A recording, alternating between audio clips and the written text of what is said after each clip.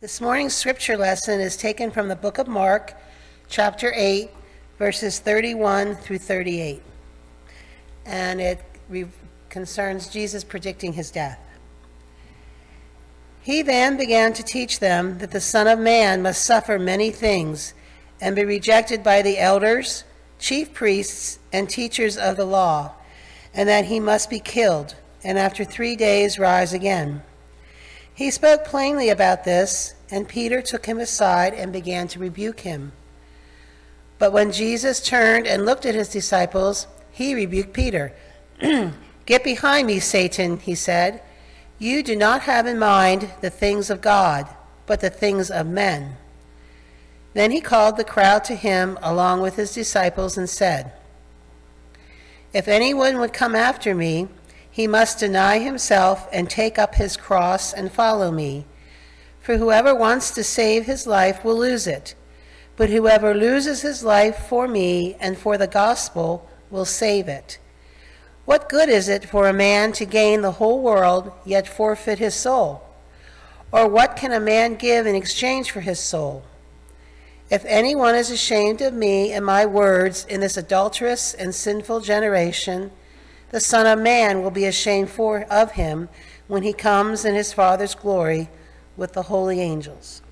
And this is the end of this morning's scripture lesson.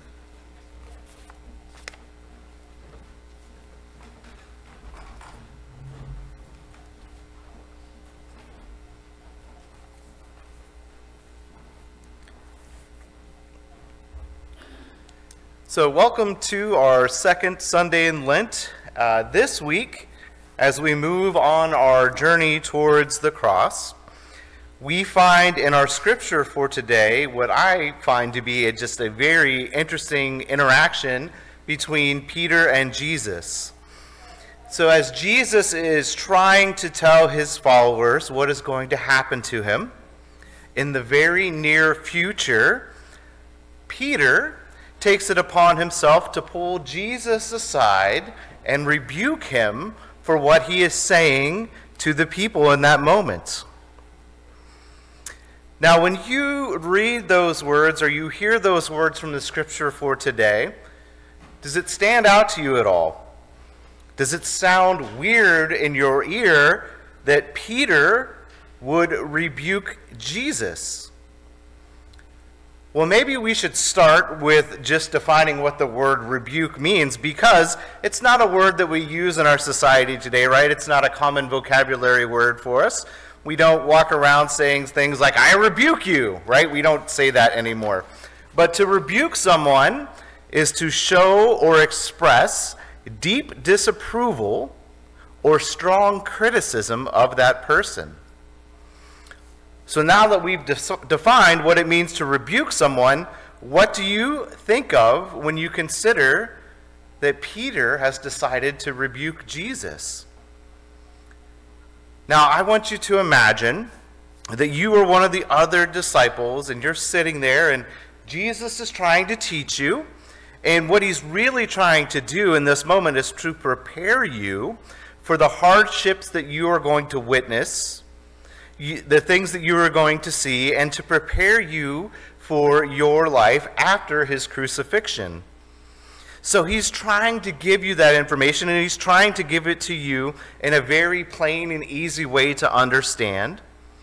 And Peter just stands up and he says, "Hey, Jesus, just come over here for a second. Let me just talk to you real quick over here about what you're saying here," right?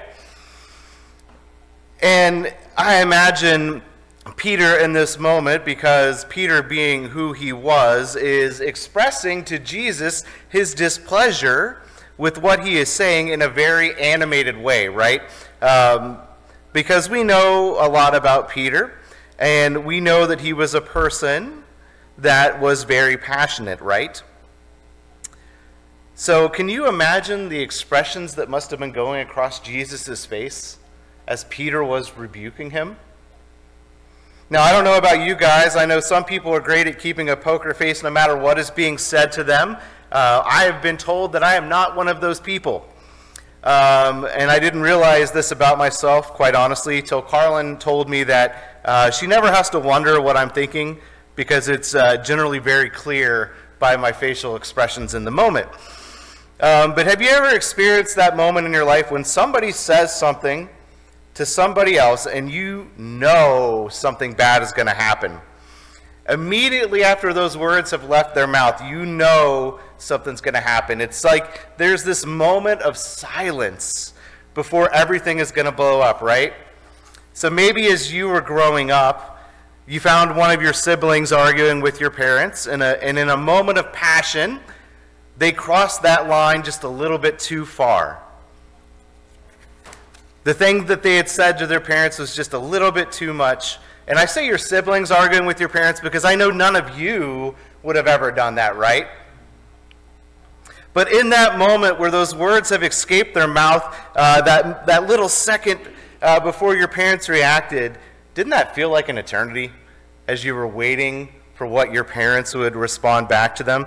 I'll tell you a situation that happened in my own life. In a previous job that I had, I was in a meeting with my boss, and my boss was giving it to me pretty good about the quality of my work, and rightfully so. I was struggling to learn a new computer program, and I wasn't keeping up with what I needed to. And instead of taking the criticism like I should have, I decided at some point in my brain that I should say something back to her, and I said, "How would you know what my work is like? All you do is go to meetings." The silence that was felt in that moment before she launched into giving me it pretty good, and again, I deserved it, was almost deafening to a point. It was like shocking that I would have said that to her, and rightfully so. But I think it's safe to say when they find themselves in this situation with Peter and Jesus going off to the side, what's interesting about it is we don't know exactly what Peter says to Jesus, right? In this account in Mark, we don't get that because, as we talked about last week, Mark is all about the action, right?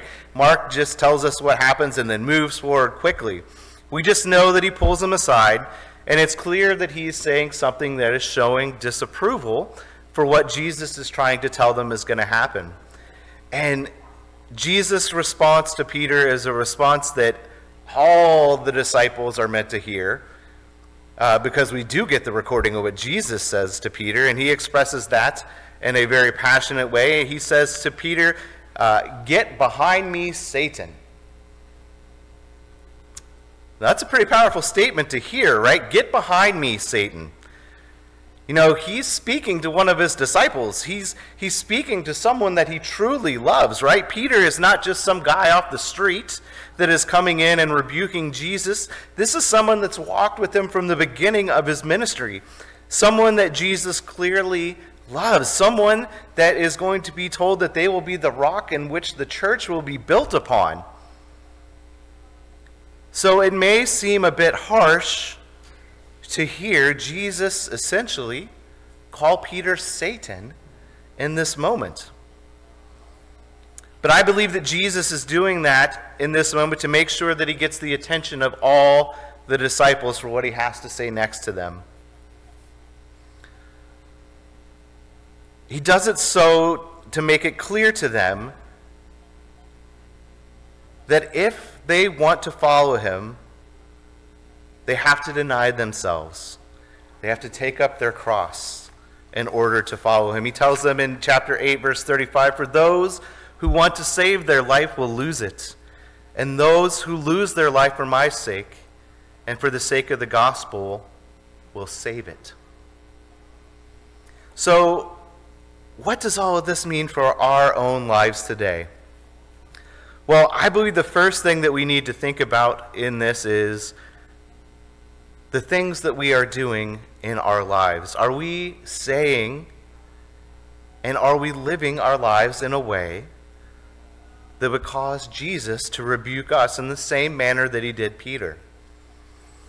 Because when you think about what Peter has done here in pulling Jesus aside to rebuke him, he is essentially saying to Jesus, "Listen, I know better than you.